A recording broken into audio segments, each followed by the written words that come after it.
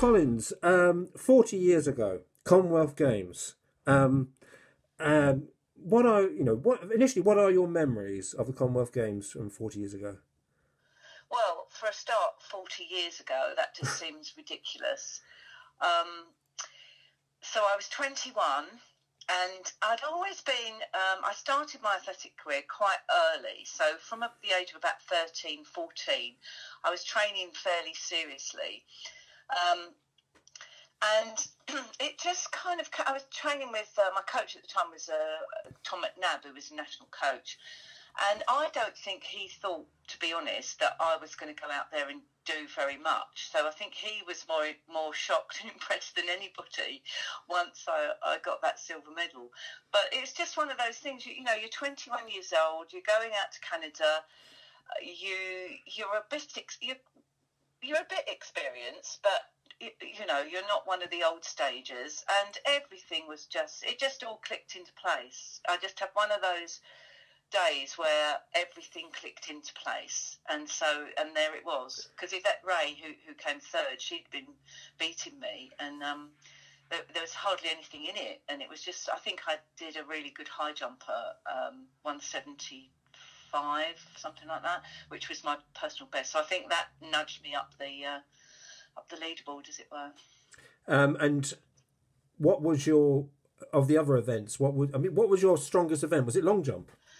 Well, long jump. I mean, when I think back, I was only jumping just over 6 meters, and of course nowadays the heptathletes are jumping 640, 650. You know, amazing distances, which in my day would have got you a medal in the individual events. So my long jump was just over 6 meters. My shot was the weakest.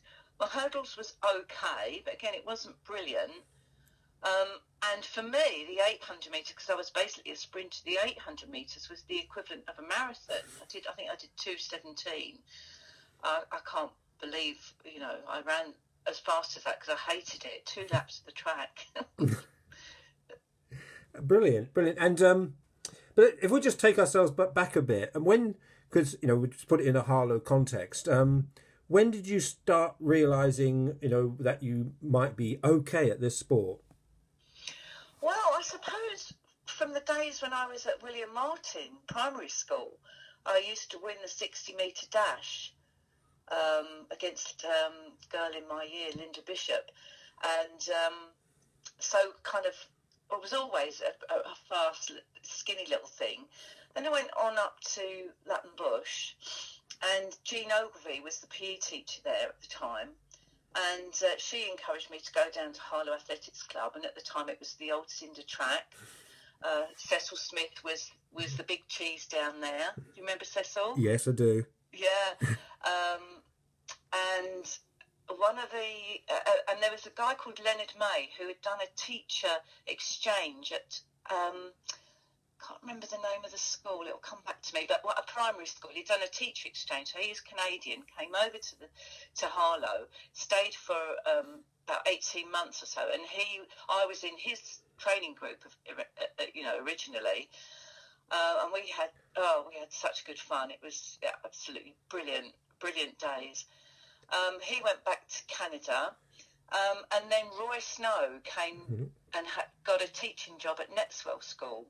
When Netswell was open, he started up a group with myself, Teresa Dainton, Alan Dainton, Sandra Hayes, Dave Brown, Dave Hazel, Martin Payne, Colin Payne, all these local athletes. And again, we had the best of times. And that's when the training really kind of kicked in then. You know, we trained 5 times a week, I think 5 or 6 times a week. And he was such a dedicated coach. I mean, he really was amazing.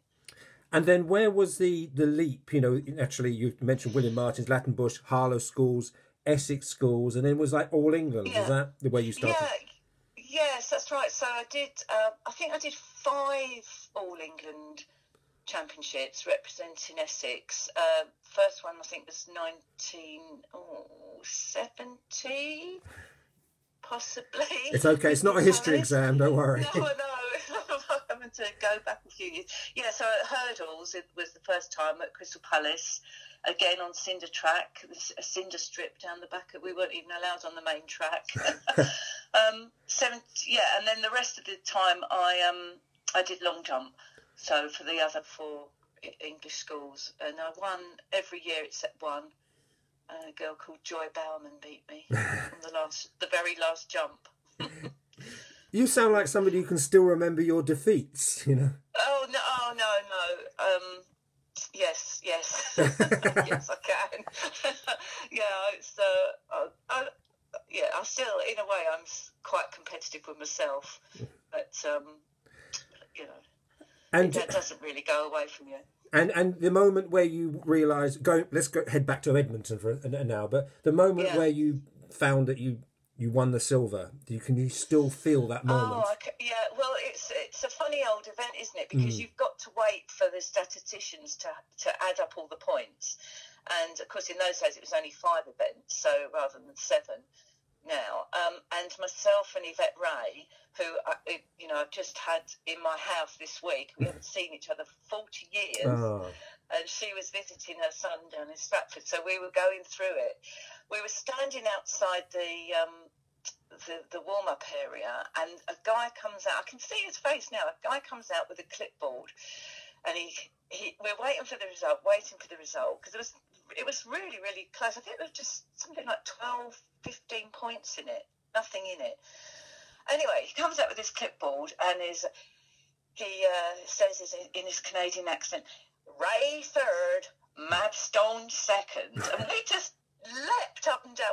Because she was really worried she may not have got a medal, because the girl who came 4th was a brilliant 800-metre runner, and she had absolutely steamed it, 2:04 or 5 or something.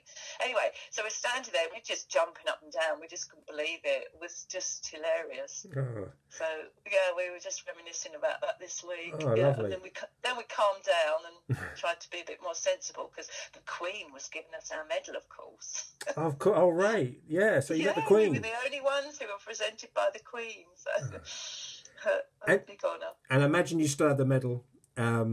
And do you still have any momentum? I mean, we're watching stuff now and you can see stuff on YouTube, etc. Is there any film or any footage of you? Nothing. Oh. Not a sausage. Nothing at all. Because we didn't have mobile phones. No. I didn't have an email account in 1978. And so to get them, obviously my mum and dad knew from watching the television. I think that was the first time they bought coloured television, especially for the games. But not to be able to contact, you go to the other side of the world now and you WhatsApp somebody, within 2 seconds they've got a message telling you the result and how you're feeling and all the rest of it. But it was that sort of delay thing. But there's no footage. There's nothing. Absolutely nothing. I haven't even got a photograph of us on the rostrum. So... I've got some other photographs, but nothing really, during our competition. It was very odd. That's a shame. I'm sure that could be explored further, but... one of my friends has said, you maybe write to the BBC and see if there's any, there must be footage, because clearly, but whether they've archived it, how far back, I don't know. It'd be brilliant if something did come up. Or even the Canadian Broadcasting Company, but that's for another day. Leaping ahead now to 2018, what do you think, when you watch the heptathlon now, what do you think of the standards that you see? Oh, it's incredible. Well, again, Yvette and I were talking this week. We didn't just about say, for example, diet and taking on board liquids, water. Well, nobody spoke to us about what we should be eating, how much we should be drinking in terms of water. We didn't have that conversation with anybody. We just kind of, I think we must have made a cheese sandwich or something, stuck it in our rucksack, and off we went. And now it's so right down to the finest detail and all this stuff about marginal gains, but they look so fit, so unbelievably fit, don't they? Yeah. Do you think, looking at athletics, and when we talk about athletics in Harlow or around the country, what state do you think athletics in Britain is in at the moment? Is it a healthy one, or do you have any concerns?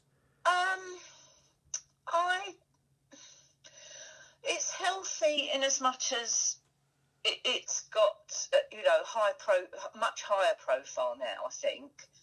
But I'd still think sport in PE, physical education in school, is not the same as it was when I started. And I don't want to sound like an old fogey, but the pressures on teachers now in general, you just haven't got. When I started, we had 8 comprehensives in Harlow. Mm-hmm. We had at least six PE teachers in each of the schools. Plus, you'd get your geography teacher who was interested in rugby, or a maths teacher who was an ex-athlete, and they would run teams. And the amount of participation just seemed. I don't know whether I'm talking out of turn or whatever, but it just seemed immense. And I've taught at Mark Hall for the last 9 years of my teaching career, and the tracks there. Mm. Well, you didn't see crowds of youngsters there 3 or 4 times a week training as it was, in I suppose the olden days. So